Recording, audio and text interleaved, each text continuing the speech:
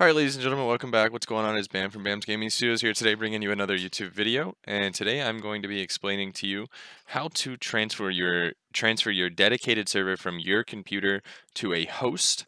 Now this process was a little bit frustrating for me personally because it took me a little bit of time to figure it out, and there's not a ton of guides out there.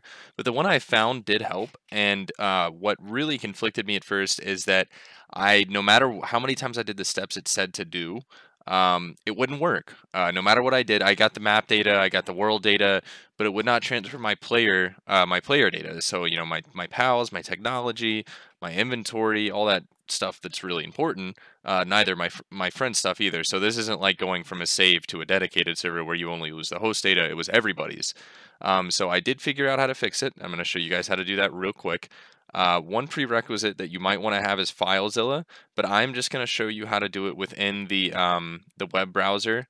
Like for the host itself, most hosts have the same kind of file manager look, and if they've required you have for you to have FileZilla, I will show how to do that as well. So personally, I use DatHost. I've had a pretty good go of it with them so far. As you can see, here's my server. I'm not going to do anything crazy like actually override the files that are on it or anything like that, just because it is up, it is working, and as anybody who was watching this knows, everything's pretty finicky right now.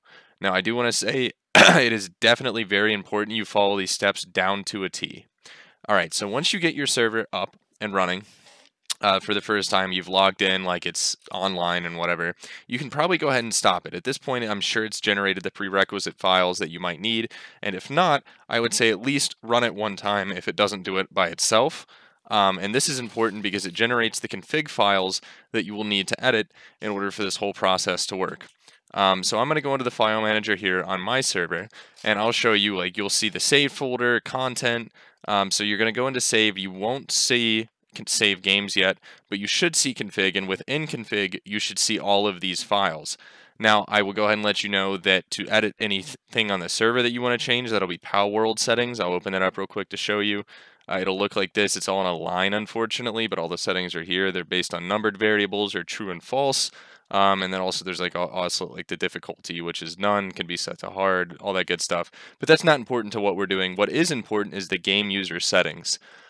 Once you start the server for the first time and you have these config files, the very first thing you're going to do, so I'll go ahead and open up my save folder here and let me show you guys how to get to that.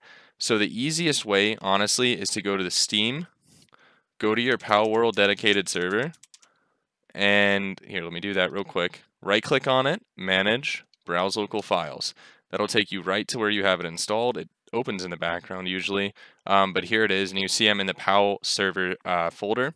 And as you can see, this looks pretty similar. It's pretty much exactly the same to what I see here. Now, this is Windows to Linux, and this is actually the only way I've heard that this works foolproof yet. I don't know about Windows to Windows, but I'm sure it would work the same and also work just fine. Okay, so anyways, most importantly, you're going to go into saved, then save games into 0, and whatever your world name is, there should only be 1 for your dedicated server.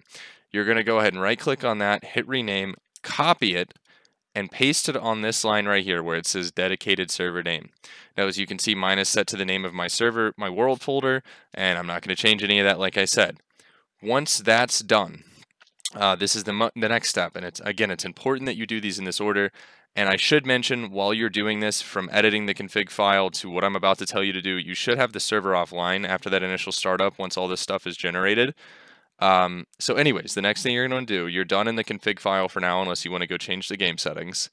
You're going to go to save games, and if it's not there yet, you'll need to do this, exactly this. Save games with the S and the G capitalized, a 0 folder inside of that, and then this right here, you see, here's my world folder with that same name we put in the game user settings.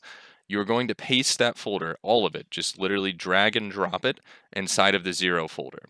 Now for me, like on here, it was as easy as, and I'm not going to do it like I said, but I literally clicked on this file, like drug it like this, and dropped it right onto here. And then it went ahead and uploaded it for me. Now, I did say I was going to show you how to do this from FileZilla, and for some people that have it or don't have a nice file manager layout like this, I will show you how to do so. So first you want to download it. I'm not going to go through that process, but I will have the link in the description. Once it's open, it'll look something like this. Mine might be out of date, but it'll look pretty similar to this. It always has. Now on mine down here, it says FTP. This is the information you're going to need. This the host, the port, the username, the password. Sometimes it'll make it whatever your panel or your sign up password was in your email. You might get emailed the information for this. A lot of times it's going to be under a tab labeled FTP or on the file manager page itself, like it is here. Once you're in FileZilla, you're going to click on this little like server, this computer looking icon up here. Actually, I'm sorry, don't do that. That's not worth the time. Well, really, it is the easiest thing to do. This will open up. You guys won't have all this here. You're going to hit new site, and I'm just going to name this, Pal server. Now in the host, you're going to copy the host down here. So I'll copy this port. And obviously I'm going to have this blurred out so you guys won't see it, but the username and password will go over here as well. So once you do that, you're going to hit OK. It'll add it to your servers up here. So it didn't sign me in or anything, but it is added. Once that's done, you click here and you see this thing that says PAL server. Again, you guys won't have all these other ones, so it'll just be right here at the top. But you can click on it and it'll connect you into the FTP. And what you're looking at here is the same thing I was looking at in the file manager, but maybe just a little bit more familiar to like the Windows file interface. So again, you would go into saved. Am I losing my mind here? Save, no, I'm not. Save games 0, and this is where you're going to want to put that world folder. And if these don't exist, just create them. And inside of config in Linux server is where you will find both the game user settings and the Palworld default settings that edit the server settings. So that's how you do it through FTP, and that's also how you do it through File Manager. Now, after all this is done, you are clear to start the server, and I just want to restate again, before you do any of this, the server should be shut down. You do need to start it once initially, though, just to generate the configuration files. But with all that said and done, you should be good to upload the save file to the server, play it, and the steps I've said, and you'll be good to go. If you have any questions, please leave them below, guys, and I apologize for my speech. Don't know why I'm tripping up so much, probably because I'm tired, but I hope I was able to help some people out because this was a super frustrating issue for me. Anyways, thanks, guys. Have a good night.